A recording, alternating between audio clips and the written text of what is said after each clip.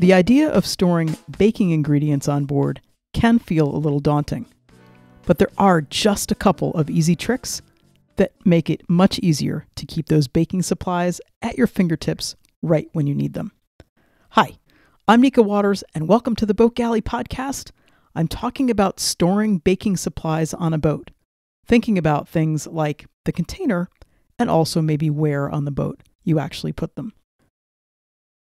Today's episode of the Boat Galley podcast is sponsored by MantisMarine.com, maker of the Mantis Anchor, now available in models with and without a roll bar. Proven to set reliably in the most challenging bottoms, the Mantis Anchor digs like no other, making anchoring safer and boating more enjoyable. We love our Mantis M2 on Calypso and think it's absolutely one of the best adders that we did before we left to go cruising this last time.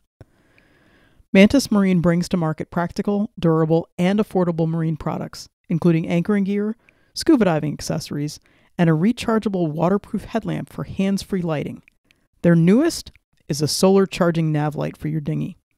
Visit mantismarine.com and see for yourself. I don't know about you, but I love to bake on board. The good news is that it's not that hard to properly store your supplies, although you do need to invest in some good plastic containers. And when we're talking about baking supplies, the same sort of thing applies when you're talking about breakfast cereals also. What do I consider baking supplies? Flour, sugar, yeast, baking powder, salt, and oatmeal. I usually have stocks of flour and sugar divided into probably a couple of different parts. There's a small container easily accessible for everyday use. And then I have my other main stocks kept into separate containers. I buy my flour in individual bags in the smallest size pretty much that I can find, and sugar in the regular sort of 2-pound bags that you can find in the States. When you leave the US, you'll find flour and sugar sometimes in bulk containers. And those I think you have to be especially careful of because they may have bugs already in them. Overall, it's definitely better to use plastic containers with locking lids to store the baking supplies instead of putting them in Ziplocs. As Carolyn puts it in her article on the Boat Galley website that this podcast actually is based on, she's had far more problems with Ziplocs developing pinholes through which bugs and moisture can enter. Personally, Nika, I've found that using the freezer Ziplocs that are a bit heavier than the regular everyday ones can help mitigate an awful lot of those issues. But you do have to watch it, particularly if you reuse your Ziplocs after washing them, as I do. Sometimes, though, Ziplocs are the only choice for what will fit in a particular location. And in that case, definitely double bag your items. So what are some good containers to use? You want to be looking for containers that have positively locking lids and gasketed seals. And by a positively locking lid, it's not just something that you press on, but that actually has a way of locking the edges. And then gasketed seals are like a rubber gasket that's in there. And you may find that these containers are labeled as waterproof or water resistant. Lock and Lock, Rubbermaid Lockets, and Sterilite Ultra Seal are good containers to use. In figuring out what sizes will work for you, you have to think about what you want to store and how many of those containers you might want. You also might want to think about the storage space that you have and the height of them for the given containers. I've got one spot on the boat that is spectacular, and I wish that I could put my 2 flour containers on top of each other in there, but the locker unfortunately is just about 1 inch too short. So I can't fit them both there, so they have to go in a different spot. So think about what size containers will fit in the lockers that you have available, as well as how to access them.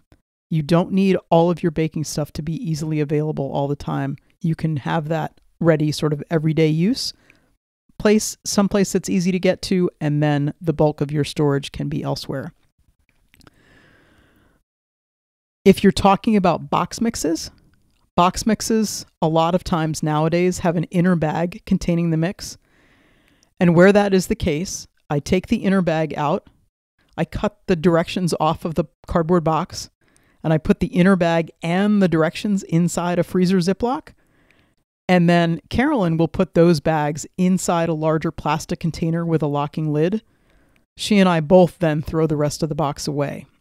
Our boat has smaller storage spaces and a little bit harder to have those hard edges. And so I just double Ziploc my baking box mixes. The mixes take up a whole lot less room without the cardboard boxes, and they also don't attract the moisture. The cardboard boxes will attract moisture, and they can have bugs in them. I do the same thing with boxes of crackers.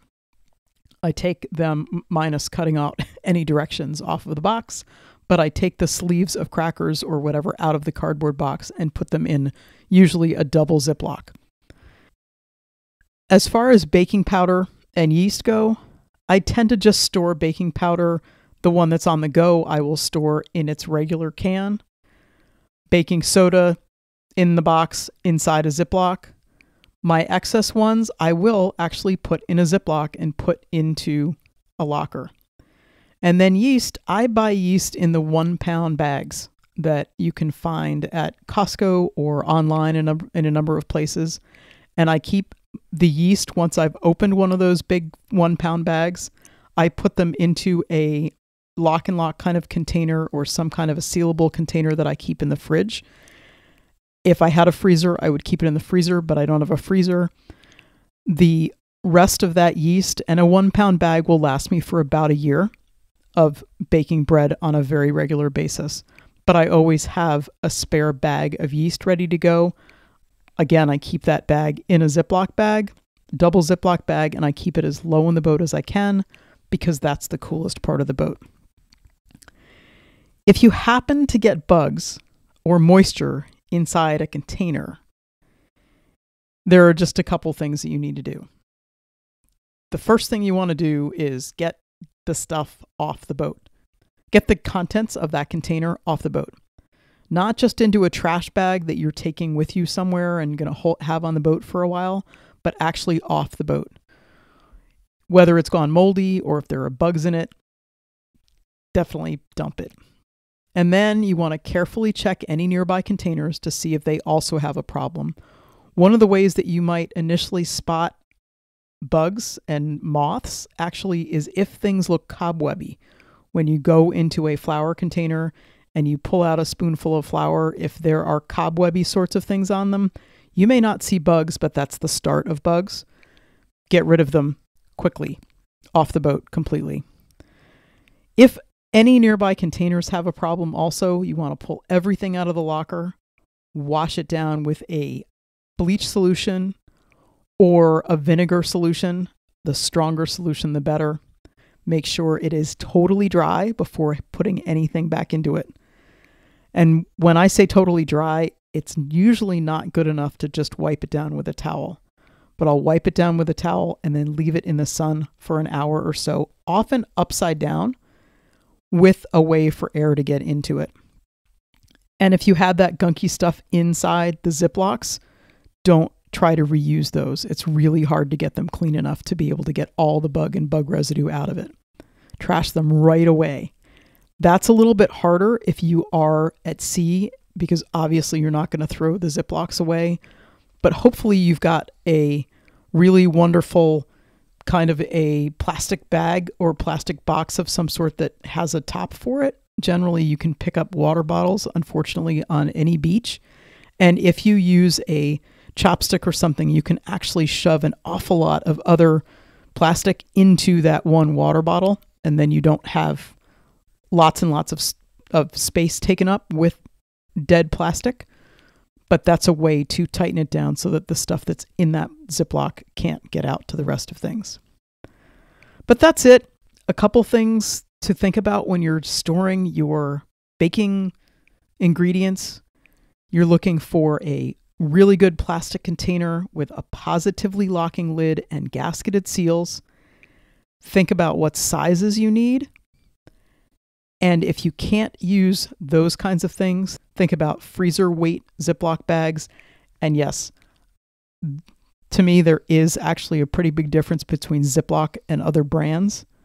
This is not sponsored in any way, shape, or form, but I've found that Ziplocs tend to last quite a lot longer. So I do go for the name brand when I'm talking about storing things on the boat for a long time.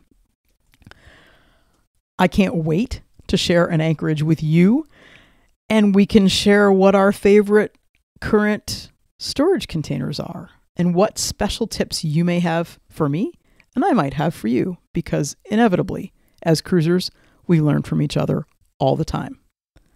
Thank you so much for listening to the Boat Galley podcast. We love hearing from our listeners. We love it when you share us with your friends. We love it when you don't forget to subscribe.